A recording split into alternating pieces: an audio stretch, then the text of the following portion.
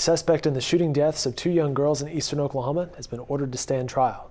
Kevin Sweat is charged with first-degree murder in the 2008 deaths of 13-year-old Taylor Placker and 11-year-old Skylar Whitaker. The girls were found shot to death on a rural road near Weleetka. Okfuskee County Associate District Judge David Martin on Tuesday ordered Sweat to stand trial in their deaths. The 27-year-old was already in custody, accused in the death of his girlfriend, Ashley Taylor, when investigators connected him to the girls' deaths.